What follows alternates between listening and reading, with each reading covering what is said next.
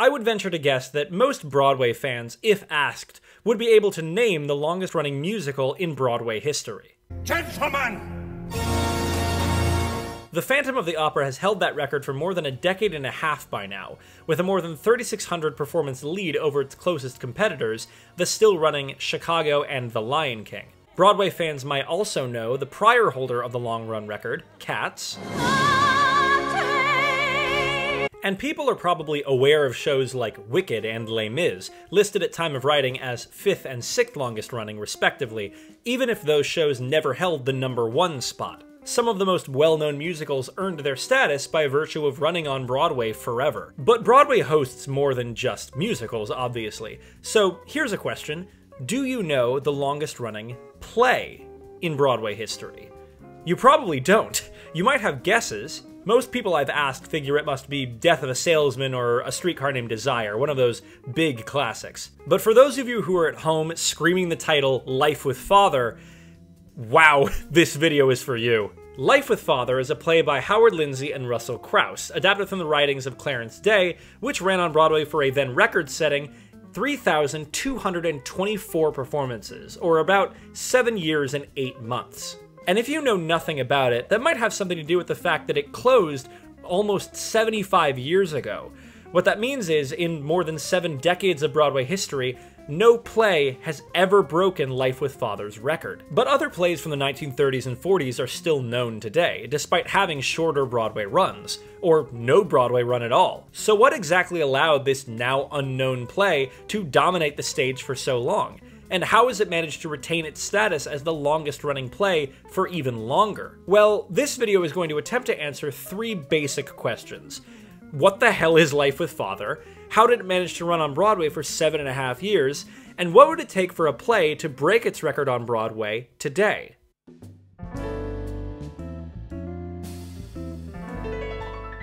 So, before I get too far into the history of the play, a concise summary of the plot of Life with Father is going to be necessary, just for context of everything I'm about to say. Also, so you're aware, the show footage you're going to see throughout this video comes from the 1947 film adaptation of Life with Father, released by Warner Bros.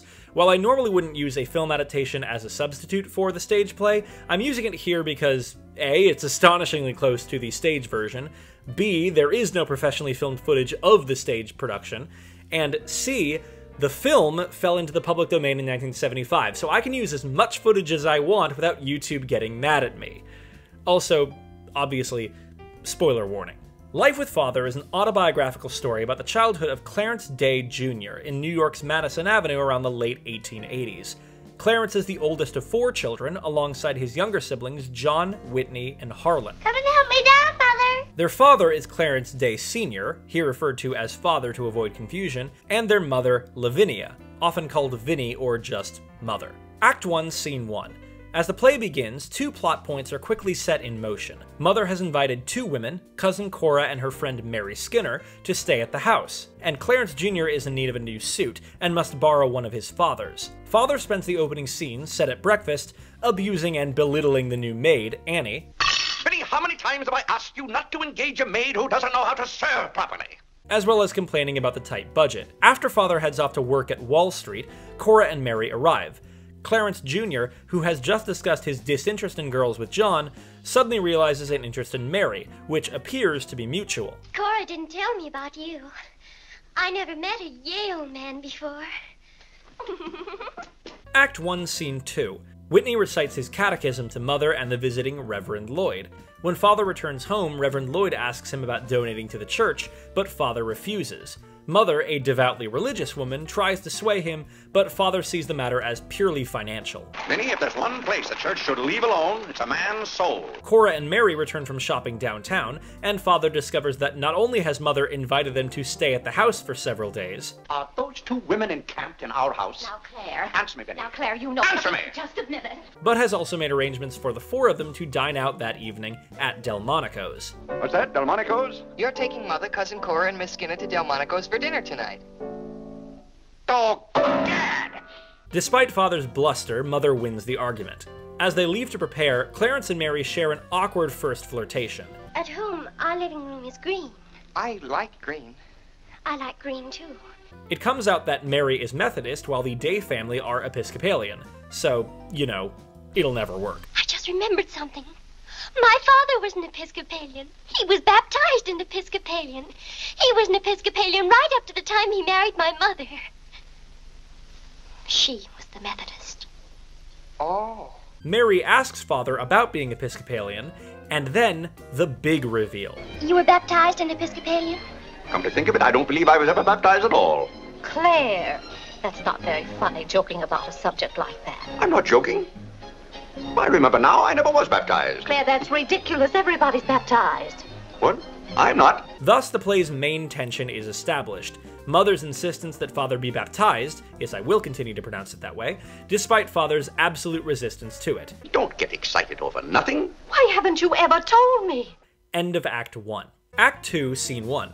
Returning from church, Father complains that the sermon was all about the importance of baptism, which, it turns out, was in response to Mother asking Reverend Lloyd about having Father baptized beforehand. Clarence Jr. complains to Mother that, while wearing Father's suit, he can't help but act how Father would. And not to kneel in church is a sacrilege.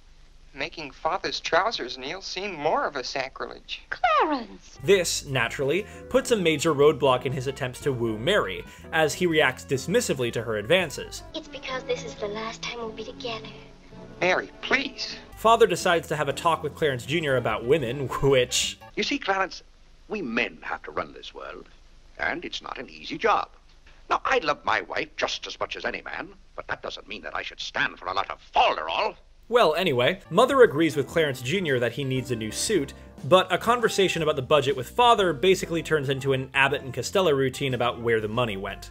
I gave you $6 to buy a new coffee pot. Here's the bill. One coffee pot, $5. So you owe me $1 and you can hand it right over. I'll do nothing of the kind. What did you do with that $6? I spent $4.50 for that new umbrella, $6.50, and that's another 50 cents you owe me. I don't owe you anything. Yeah, so, to summarize... Women be shopping, baby. Women be shopping. John and Clarence Jr. hatch a plan to become door-to-door salesmen to raise the money to buy Clarence Jr. a new suit, and John a bicycle, and at the end of the scene, Cora and Mary leave. Clarence Jr. begins writing a letter to Mary. Act 2, Scene 2. Mary's reply letter to Clarence Jr. arrives, reciprocating his love. However, more importantly, Mother is sick and Father... I guess just doesn't believe in sickness? It's just weak to give in to an ailment. I notice when you have a headache, you yell and groan and swear enough. Well, that's to prove to the headache that I'm stronger than it is. John arrives with the merchandise to be sold door to door. You took a job for us to go out and sell medicine? What's the matter with Mother? I don't know. She was just complaining. Say, it says here it's good for women's complaints. And, believing it will help Mother, pours it in her tea. When the result makes her even sicker, Father is shocked by the arrival of 2 medical doctors and Reverend Lloyd, all called in to care for what he now realizes is a serious threat to Mother's safety. In desperation over possibly losing his wife, and also after getting shamed by his catechism-reciting son, Wherein the person is baptized in the name of... You haven't been baptized, have you, Father? Father makes a promise to the heavens that, if it will help Mother live, he will agree to be baptized. Get well, Vinny. I'll be baptized. I promise. I'll be baptized. You will? I'll do anything. After Mother hears this, Father and Mother embrace. End of Act 2. Act 3, Scene 1. Clarence Jr. brings home a ceramic pug dog sculpture that Mother bought, which Father immediately objects to. Mother also reveals to Father that she has scheduled his agreed-upon baptism at a North Harlem church the next morning. However, he immediately goes back on his promise to be baptized because he is the worst. In arguing about the baptism and the pug dog, Father says this. I'll tell you one thing. I'll never be baptized as long as that hideous monstrosity is in this house. Mother takes that to mean that the removal of the dog is a guarantee of being baptized, and sends Clarence Jr. back to return it. But not before Clarence Jr. realizes that, since the dog and the new suit both cost $15, he could exchange one for the other. Just before the scene ends, Father reveals a ring he bought for Mother at Tiffany's, and finally says the words that have up to this point only been implied. What did you say, Claire? I said we've been married for 20 years, and I've loved you every minute of it. You said you loved me. And that beautiful ring. That's something else I didn't expect. The two sit together as the lights fade. Act 3, Scene 2. Cora and Mary return to the house, and a letter arrives revealing that the medicine John was selling has killed a neighbor's dog. The truth about Mother's illness is quickly revealed and wrapped up, just in time for Mother to reveal to Father, because everything in this play is a last-minute surprise, that there's a cab outside waiting to take him to his baptism. Father resists one final time, but after looking over his loving family, he finally relents. Well, then why aren't you ready? Get your hat on! Oh, tarnation! The family all leave to see Father baptized, except for Clarence and Mary. The play ends on the image of Clarence in his own suit, finally being able to kneel before Mary, as his father never could. Oh, gad! End of play.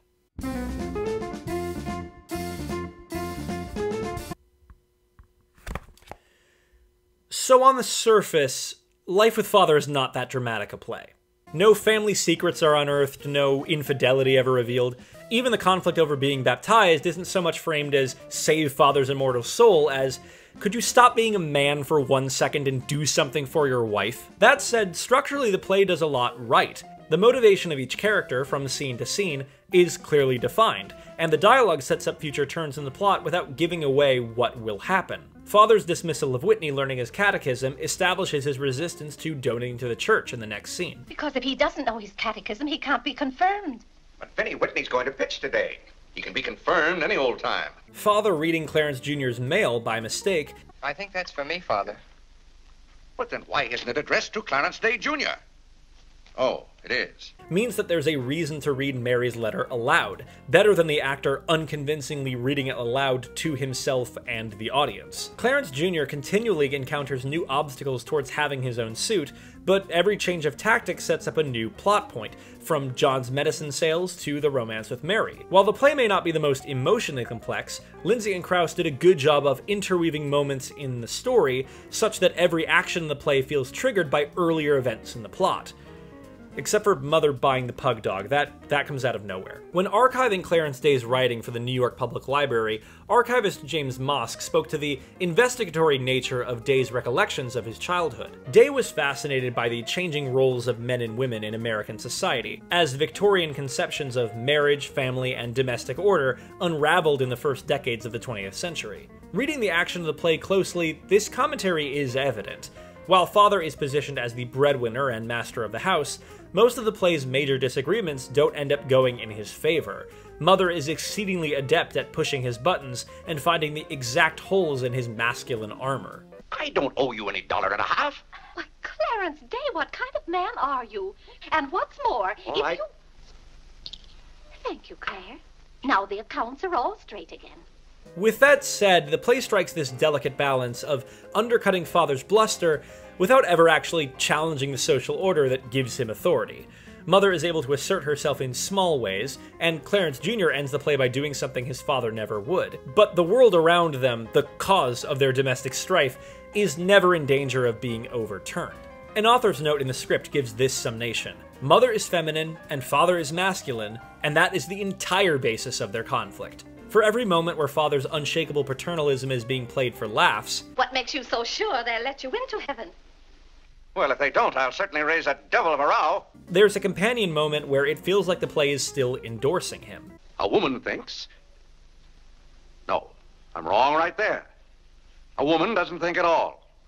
She gets stirred up. And she gets stirred up over the most confounded things. This duality plays into how the show ran for as long as it did. People saw what they wanted to see in it.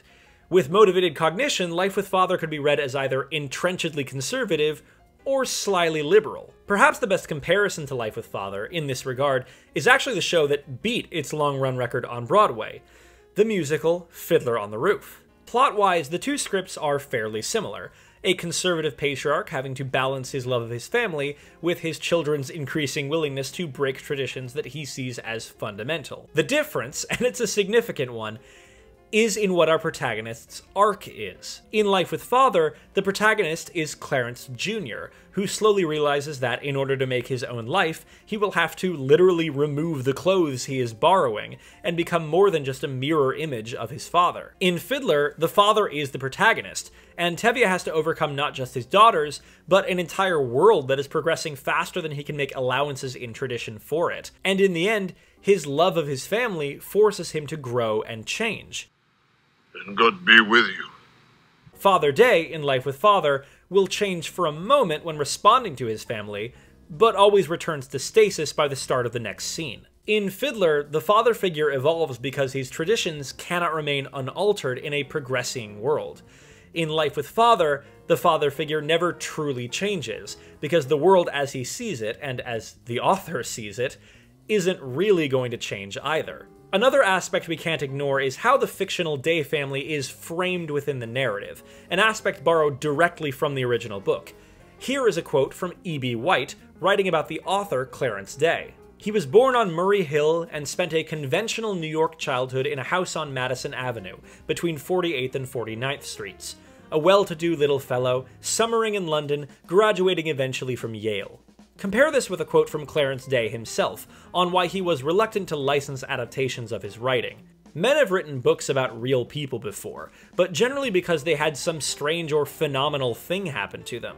But here was a family that owes its very life to the fact that nothing happened to them. Nothing, that is, except to live a warm, rich, quarrelsome, and affectionate family life, and to be uninhibitedly themselves within the handsomely paneled walls of an absolutely conventional world in New York of the 1880s. The word conventional is doing a lot of work there, but perhaps it's best rephrased in a third quote, this one directly from the novel of Life with Father, in which Clarence Jr. says, "I never supposed that our daily lives were different from anyone else's until I went off on visits myself." And this insularity is almost certainly by design in the play. The presumed normality of the Day family's life in the 1880s feeds into a Depression-era audience's nostalgia for the good days, for an imagined, nostalgic past that has since been lost. It's not within the play's interest to lampshade how the Day family's upper-middle-class, WASP life is not really an everyman situation. Even when Mother is potentially poisoned, the danger is resolved quickly and brings the family closer together. Real life-or-death peril does not happen to this family. If it did, they may become too unique, or, to use Day's words, too phenomenal. While the play is written well, its truest impact is as a time capsule of I love the 1880s zeitgeist. It speaks to the nostalgia of an audience who have similarly never supposed their daily lives were different from anyone else's, while serving as a light comedy for those who haven't lived through its setting. So that is Broadway's longest-running play. A well-crafted comedy of domestic life that looks nostalgically backwards about as much as it looks to the future. So, for part 2 of this video, how did this run for 7.5 years?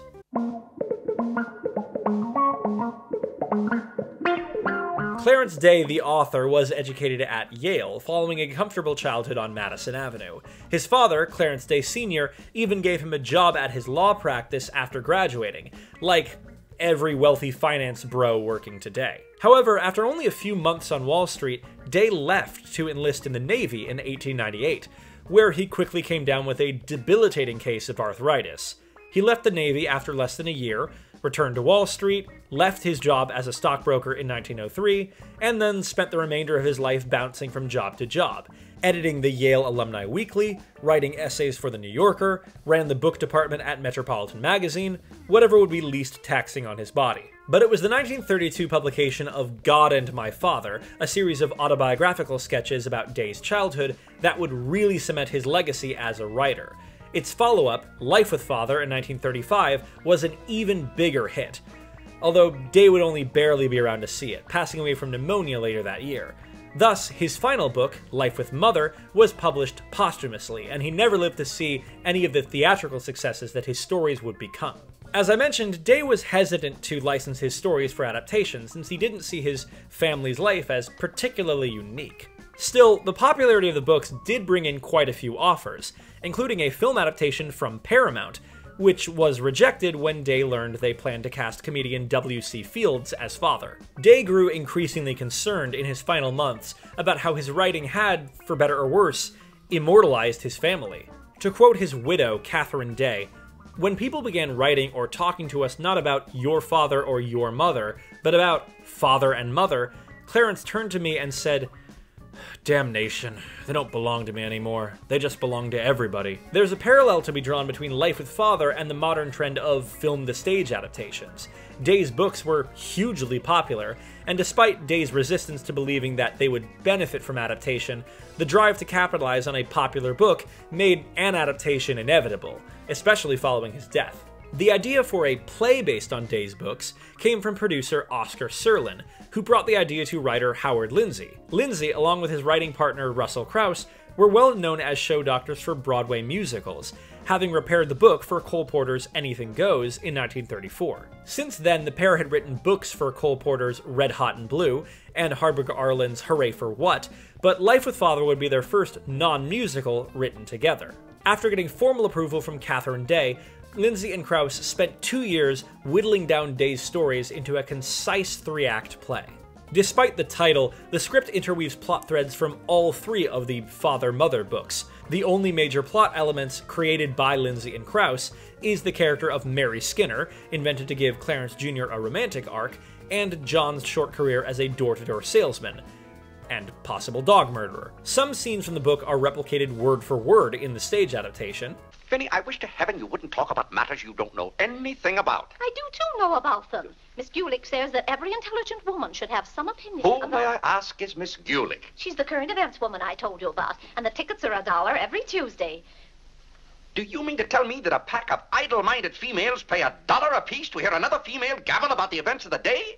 But even when scenes are created anew, they contain elements from the book that audiences would recognize. While the character of Mary is invented, her Act 2 scene with Clarence Jr. contains elements of this quote from the books. It was a curious fact that everything that Father had ever owned seemed to be permanently a part of him. No matter what happened to it, it remained impressed with his personality. The night I most fully realized this, I remember, was when a girl whom Father would have by no means approved of sat on what was my lap, but his trousers. Father was a good 80 miles away and safely in bed, but I became so preoccupied and ill at ease that I got up and left. I'll show you how much I like you. Get up, get up!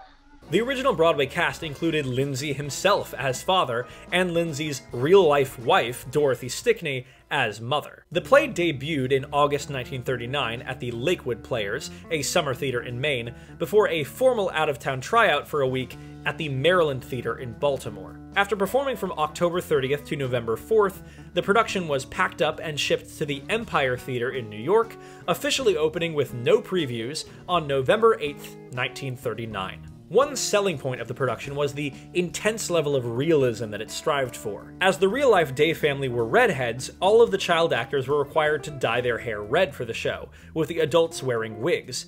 A move that would later be replicated on film, with the detail apparently so important to preserve that it became the reason the film was shot in Technicolor. The published script includes a full paragraph on the challenges of accurately replicating the red hair, ending with, "It is important, however, that the family be red-headed in temperament, vital and spirited." Catherine Day also lent the production many props and set pieces from the real Day family home. The napkin rings referenced in the first scene were genuinely the ones used by the family in the 1880s. And the one with the little dog on it is Harlan's, of course. As well as the silverware, the side table, 2 family portraits, the irons in the fireplace, and multiple pieces of jewelry. In discussing the loan, Catherine Day replied, "Goodness knows how I'll get along without furniture this winter." Or, you know, the next 7 winters. At the time that Life with Father opened, Broadway's long-run record was held by the still-running play Tobacco Road, a gritty social drama about poor workers in rural Georgia. It had overcome initially mixed to negative reviews when it opened in 1933, managing to secure the long-run record by courting audiences interested in seeing such a controversial show, and also by slashing ticket prices. Life with Father, however, was a success from the moment it opened in New York, and maintained its popularity throughout the entirety of its 7-year, 8-month run. A national tour was quickly planned, starring Percy Wareham and Lillian Gish. It began in February 1940 with another week-long run in Baltimore before finally settling in Chicago for a then-record 66-week run. The second replica production, with Lewis Calhern and Dorothy Gish, Lillian's sister, started again in Baltimore before running for several months in Boston, and then touring to Philadelphia and Detroit. Productions after that continued to tour normally, although all subsequent touring casts still kicked off with a week-long run at the Maryland Theater in Baltimore, or the nearby Ford's Theater. Not that one. By the end of the run, an unprecedented 121 child actors had played the three younger Day Boys, either on Broadway or on tour. Although, on Broadway, there were 4 actors who stayed with the production for the entire run. The press cheered for the play on March 25, 1942, when it became the 4th play ever to reach 1,000 performances, and again on June 14, 1947, when the play beat Tobacco Road for the longest Broadway run ever, and finally on July 12, 1947, when Life with Father finally closed on Broadway after 3,224 performances. Now, even after Life with Father closed, it had a long afterlife in American culture. A sequel play, titled Life with Mother and adapting many of the unused stories from Day's books, opened on Broadway in 1948, in a production that featured many of the original Life with Father cast members returning to their roles. The sequel, however, only ran about 8 months before closing, or 1/12 the length of its predecessor. There was also a film adaptation, released only a month after the Broadway production closed, starring William Powell and Irene Dunne. Aside from some readjustment of dialogue within each scene, the film is a fairly close adaptation of the play, even adding some elements from the books that the play left out, such as Mother's purchase of a rubber plant and Clarence Jr.'s middling skill at the violin. Incidentally, Mary is played on film by 15-year-old Elizabeth Taylor. There was also a television adaptation running on CBS from 1953 to 55, starring Leon Ames and Lorene Tuttle. While the stories on the show weren't adapted directly from those in the books, the episodic nature of Day's novel, plus the inability of Father to retain a life lesson for longer than 15 minutes, made the format oddly fitting, although it was filmed in black and white, so you do lose the important red hair. But even if Life with Father had faded out of the popular zeitgeist by the 1960s, its impact during its Broadway run cannot be ignored. As its 7-year run on Broadway contained almost the entirety of World War II, the play served its own small part in the war effort on the home front. Service members who took shore leave in New York would often attend Life with Father, the play serving the dual purpose of providing a nostalgic view of American life, as well as the play's long run serving as its own symbol of American endurance. To quote theater scholar Jordan Schildkraut, "The theater has become home. The actress is mother, and the role is the civilian life that awaits at the end of the war. The very length of the run allows Life with Father to become an object of nostalgic yearning, something to which we can return home." Quick fun fact, all of the breakfast scenes in the play were staged using practical food props, which led to an absolutely incredible article in the Boston Globe in 1940 referring to the play as one of the eatingest plays in the annals of the American stage. That included a grocery bill, by that point, of 65 pounds of coffee, 520 pounds of butter, 1,560 slices of toast, 3,120 tea biscuits, and over 3,600 oranges. In fact, halfway through the run, the producers were forced to find alternatives for butter and sugar, since those products were being rationed in New York. Which brings us back to the war effort. The Broadway cast traveled to Washington, D.C. in 1940 to put on a special benefit performance for Eleanor Roosevelt and FDR, as well as benefit performances for the troops in 1943 and 45. 18 of the young boys who performed in the show, on Broadway or on tour, would later go on to serve in World War II, a fact used in advertisements for the play. Journalists saw the conflict in the play of an absolute leader being cleverly undercut by those he would aim to gain control over as an apt metaphor for the war itself, which, given my earlier analysis of the play, might be a bit of a mixed metaphor. But regardless, Life with Father's success can be attributed, to a not insignificant degree, to the fact that it opened 2 months after the invasion of Poland and closed a year after the Nuremberg trials. In his 1939 review of Life with Father, critic Brooks Atkinson quipped that Sooner or later, everyone will have to see Life with Father, for the late Clarence Day's vastly amusing sketches of his despotic parent have now been translated into a perfect comedy, and must be reckoned an authentic port of our American culture. And for a play running at a time before televisions were common in America, its reach to audiences was incredibly impressive. I mentioned tours before, but I didn't mention quite how widespread they were. By the time the Broadway production closed, there had been 9 touring companies in North America, with replica productions running in London's West End, in Sydney, Australia, and a French-language production about to open in Paris. While the Broadway production played to 2.81 million audience members, the tours collectively performed to 3.65 million. The gross for producer Oscar Serlin eclipsed $10 million. That's $123 million today, adjusted for inflation. An absolutely unheard of profit for Broadway at the time. All of this together forms an answer to how Life with Father sustains such a long run on Broadway. Unknown literary source material, positive reviews from audiences and critics, a secure place in the cultural conversation, audience nostalgia for both the play's setting and the play itself, an aggressive touring schedule, and the luck to open just as Americans most wanted a lighthearted, entertaining story about a conventional family. That said, it's now been nearly 75 years since Life with Father closed on Broadway, so here we enter Act 3 of the video. How has no other play beaten its run? A quick note on measurement before we begin. You can measure the run of a Broadway show in 2 different ways, in years and in performance count. On average, you can expect a Broadway show to run a little over 400 performances in a year, and to hit 1,000 performances in around 2.5 years, again, on average. I'm going to refer to the following shows mainly by their performance count, although I'll throw in a year measurement where it feels relevant.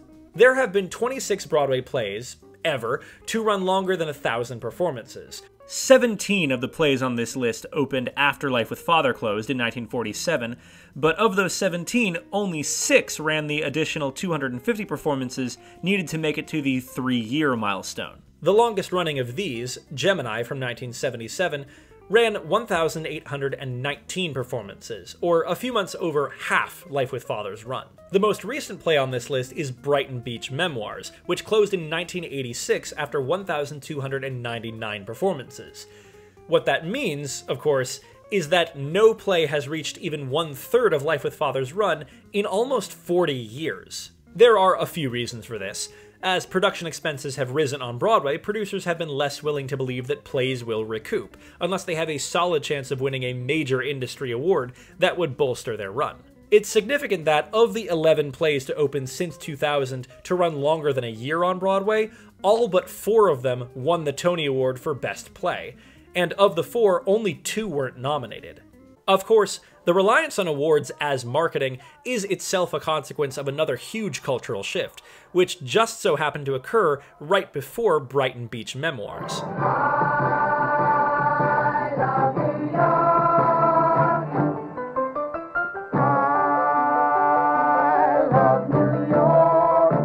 The refocusing of Broadway around New York tourism led to a refocusing by producers on projects that would be accessible to a tourist audience. Paired with the British invasion of the 1980s and an increased reliance on spectacle in production, it became less and less likely that tourist audiences would choose to see a Broadway play over a Broadway musical, making it harder for plays to sustain a long run in the way Life with Father did.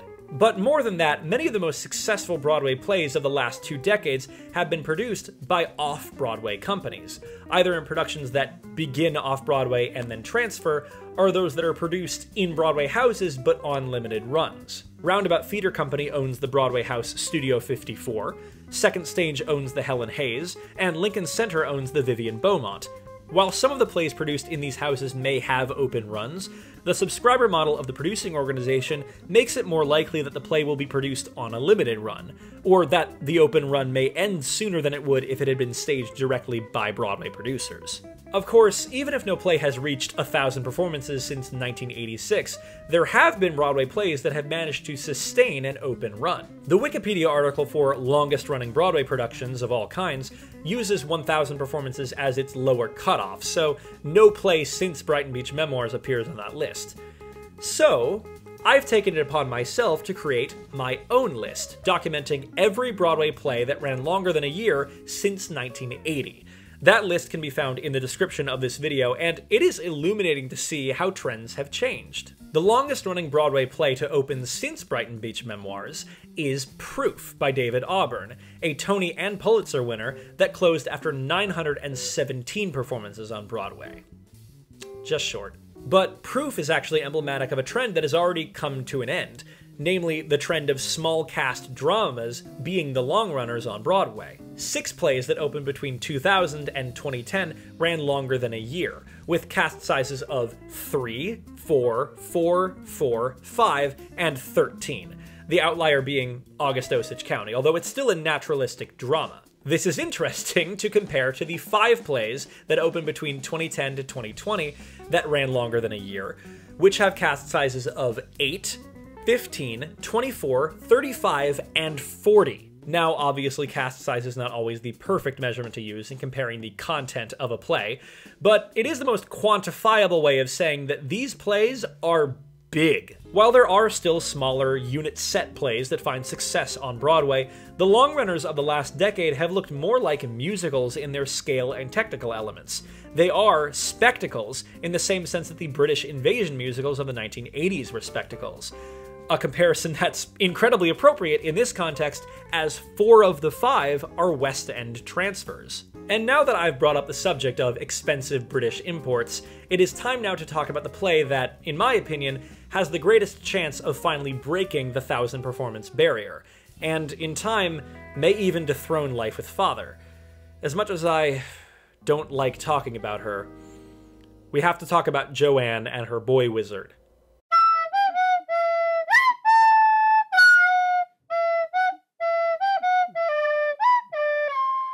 I just realized I didn't have my ring light on for the entire, first part of this video, but I'm gonna look different, but I'd rather be lit than consistent. Harry Potter and the Cursed Child is not the longest-running play of the 2010s. That honor is currently held by The Curious Incident of the Dog in the Nighttime at 799 performances. However, Potter is currently sitting at 785 performances and will be reopening on November 12th, so it will almost certainly run the 15 additional performances it will take to take that title away from Curious Incident. Now, 2 quick caveats to that. First, Playbill has informed me via email that its 785 performances counts Part 1 and Part 2 of Cursed Child as separate performances, which is some bullshit, but fine. I guess the 1981 production of Nicholas Nickleby sets a precedent. But secondarily, the producers announced last summer that when Cursed Child returns to Broadway, it will be edited down to a 1-part, single-evening play. And if they try to claim that a play that has been literally cut to half its runtime is the same play, I'm going to be extremely upset. Now, this video is actually in the unique position of being filmed before the show returns to Broadway, but being released after, so editor Zach, which is future Zach to me, is going to put the current performance count on screen. My guess is that I'm going to be upset. But regardless of how Cursed Child counts its performances, it is in the most secure position to continue a long, long run on Broadway.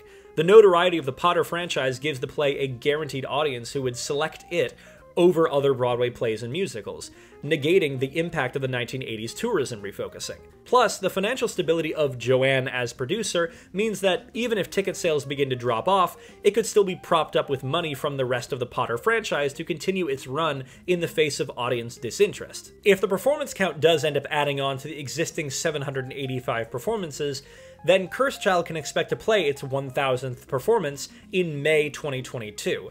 The first play since Brighton Beach Memoirs to do so. And if it continues running into 2028, it would have a chance to become the first play in 8 decades to finally break the record set by Life with Father.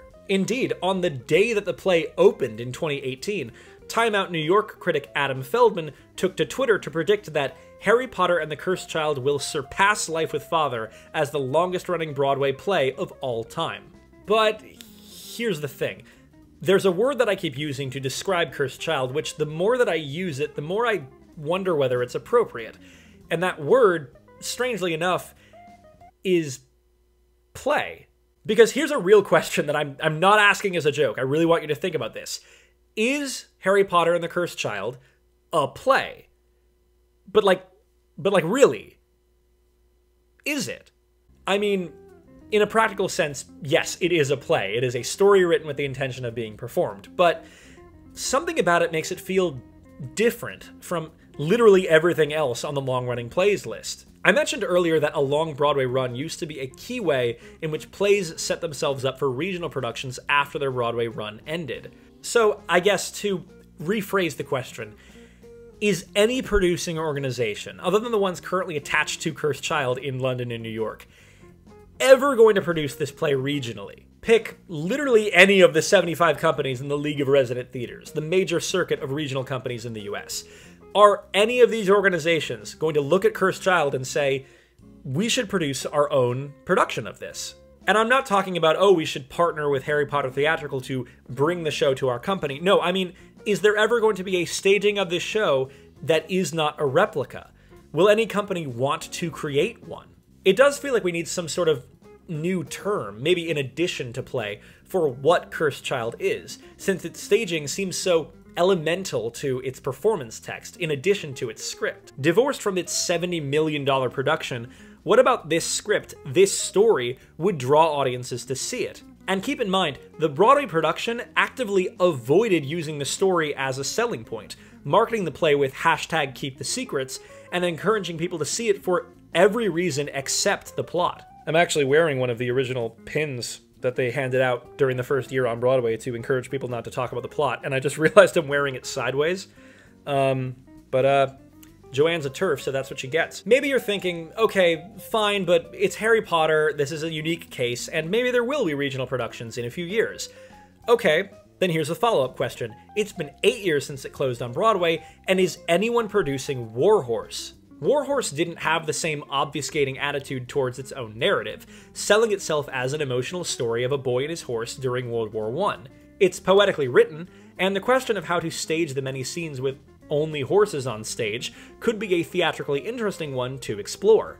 But no one has done so because, to most audiences, Warhorse is more puppet than play. Handspring Puppet Company's incredible horse puppets became so intrinsically linked to the play that no staging of the show without that production element has been attempted. Now, do I think that a non-replica production of Warhorse could eventually be done sometime after this video's release? Yes, I think it's unlikely, but I do think it could be done. But would I afford the same hypothetical to Cursed Child? Probably not. The technical wizardry of its production, no pun intended, is even more unseverably linked to its script than in Warhorse. And honestly, the other two long-running British imports of the 2010s also sold themselves on production design.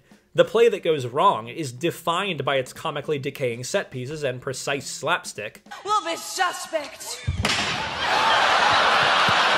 While Curious Incident was originally produced with intricate projection mapping and a dynamic ensemble cast. Of the four, only Curious Incident has ever been produced regionally. And this actually brings us back to Life with Father, because after the Broadway production closed in 1947, the performance rights were released in 1948. And that is where the real impact of those national tours really becomes apparent, because in the 1948-49 season alone, Life with Father was produced regionally 187 times. Now, obviously, there are a lot of asterisks on that statistic. The regional theater model as we know it today wasn't formalized until 1966, and Life with Father is a comparatively simple show to produce, more aligned stylistically with the long runners of the 20-aughts than the 2010s. But still, it speaks to a larger question around the whole concept of long runs on Broadway. Why do we want plays to run for a long time? Near the end of his book In the Long Run, which documents many of the longest running plays on Broadway, including Life with Father, this has been very helpful, Jordan Schildkraut surmises that many of the plays discussed in this book became long-running hits because their producers wanted to create long-running hits. It was a point of pride. As production costs rose and Broadway became more corporatized, profit became more important than pride. The mode of theatrical production on Broadway and throughout American culture changed, and one of those losses incurred with this shift was not just the possibility, but the desire for a long-running play. He goes on to agree that Cursed Child is in the best position to break the 1,000 performance barrier, but labels it and its companions in the New British Invasion as a new kind of long-running play. All 4 of these plays won Tony Awards for their scenic elements, but among all 4 of them earned exactly 1 acting nomination. If musicals rather than plays can achieve long Broadway runs, then the plays that can achieve long runs are those that are like musicals. The phrase "like musicals" is being used as shorthand here for productions that focus on spectacle, but I should point out that not only are there many musicals that don't look like that, but here I should mention the 5th play from the 2010s to run longer than a year, and the only American script, To Kill a Mockingbird. Despite its large cast, the play is a naturalistic legal drama, and instead derives its tourist appeal from the dual star power of its famous source material and its star adapter, Aaron Sorkin, as well as well-known performers in the role of Atticus Finch. And while the script may be produced regionally once the rights are out, it won't be the length of the Broadway run that convinces people to produce it. Curious Incident was the same way. Theaters produced it because the play was interesting, not just because the Broadway run was long. There appears to be no remaining correlation between plays that run long on Broadway and plays that get produced in regional theaters. Looking at American Theater Magazine's leaderboards for the most produced plays in the 2019-2020 season, there are 12 plays represented, out of which only 3 ran on Broadway. In the 2018-19 season, the numbers were only 4 plays out of 9 with Broadway runs, and in the previous season, the count was only 2 plays out of 8. Plus, every one of those lists included at least 1 play that reached the leaderboard without any run in New York at all, on or off Broadway. The only play to appear on all 3 lists is Curious Incident, tied for first place in the 2019-2020 season. But the play that tied it was A Doll's House Part 2, which saw a combined 39 restagings over 2 seasons, despite only notching 172 Broadway performances, or 5 months. What has really changed in the last 10 years, arguably in the last 20, is why long-running plays don't close sooner. The only reward for having a long-running play on Broadway is pride, which perhaps explains exactly why the plays written by Sorkin and Joanne are the only 2 that were running on Broadway before the pandemic and still reopened after. Many have lauded the new post-pandemic Broadway season, which boasts 7 plays by Black writers, plus a remount of the previously successful and robbed of Tony Awards Slave Play. But literally all 8 have announced limited runs, with the longest, Thoughts of a Colored Man, only running about 6 months. And as far as I can surmise, the reason for this is that these plays don't really need long Broadway runs. It's nice to have a high-profile production to gain the show some credibility and perhaps a Tony Award nomination or even a victory, but after that, the focus shifts to seeing the play produced in regional companies, where other artists will put their own spin on the story and bring it to communities outside of the narrow slice of humanity that is New York City. So perhaps Cursed Child will eventually run long enough to take the record away from Life with Father, but what it won't manage to do is take away the milestone that Life with Father represents. Not just the longest running play on Broadway, but the longest running play to then have a life after its record-setting run. While it may not be produced much anymore, there's a certain comfort to seeing it remain in its spot atop the long-running plays list, a play that not many people know about anymore, holding onto a record that perhaps not many people care about anyway. Okay, now get this pin off my sweater.